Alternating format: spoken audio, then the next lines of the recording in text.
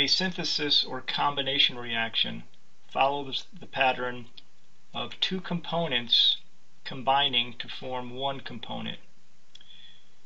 The model is A plus B yields AB. A and B can be either elements or compounds. AB is a new compound formed from the two reactants A and B. Here are some examples that include elements as A and B, and the product is the combination of those two elements.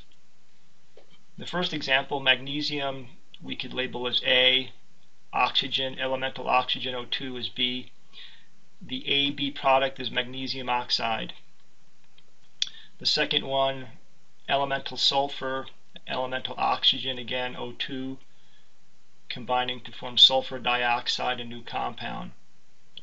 And the second and third examples also show these reactants A and B as elements forming new compounds. Now, how you predict what new compounds formed relies on your knowledge of legitimate ionic and covalent compounds, and of course balanced equations. This definitely takes practice and a lot of work and patience.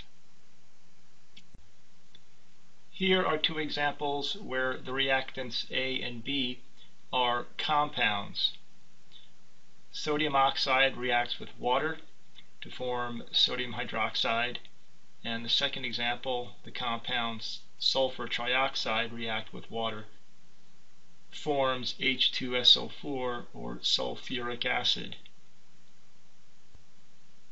A combustion reaction generally includes a hydrocarbon burning in the presence of oxygen, O2. You can recognize a hydrocarbon by a formula containing only carbons and hydrogens and sometimes oxygen.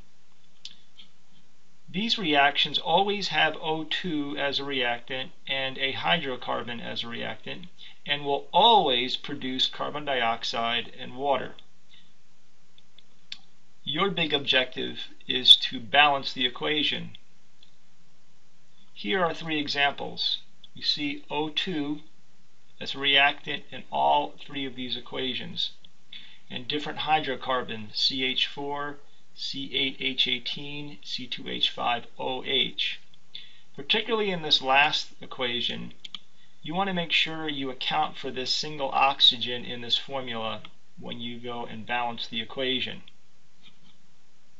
So in summary, the type of combustion reaction you'll encounter will be oxygen as a reactant combining with a hydrocarbon, always producing carbon dioxide and water. That's sort of the easy part. The more challenging part is to balance the chemical equation.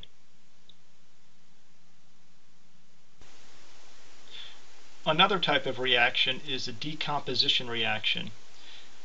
This is essentially the reverse of a combination or a synthesis reaction. You can see the pattern is reverse.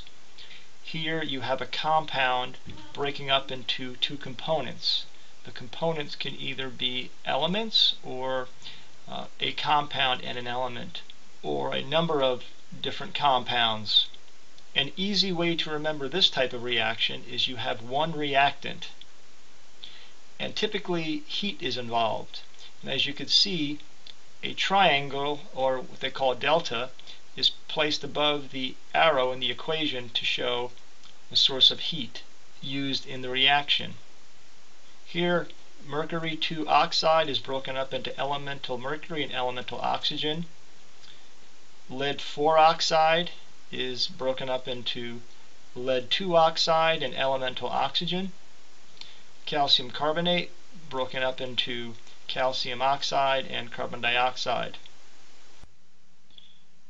Aside from the requirement of heat for these decomposition reactions, another common feature is the production of gas.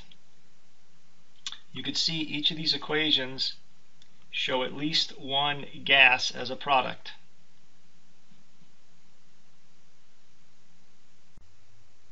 In a a single displacement reaction, an element reacts with a compound to produce another element and a new compound. The element could either be a metal or a halogen.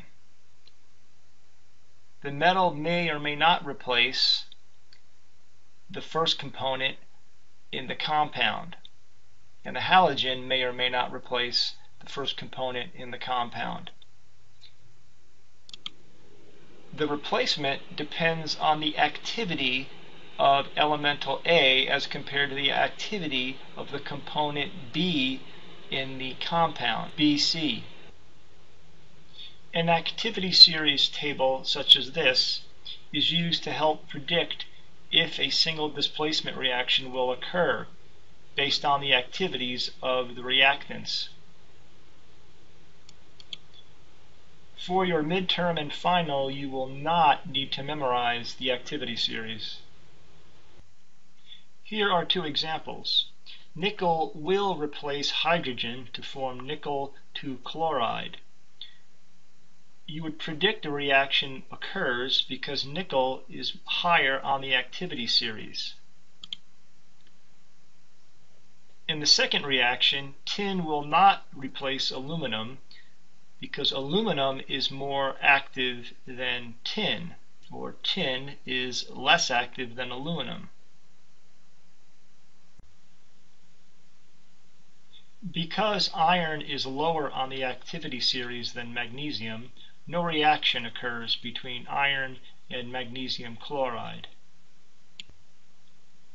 In this reaction, zinc is more active than lead, so lead solid forms and zinc nitrate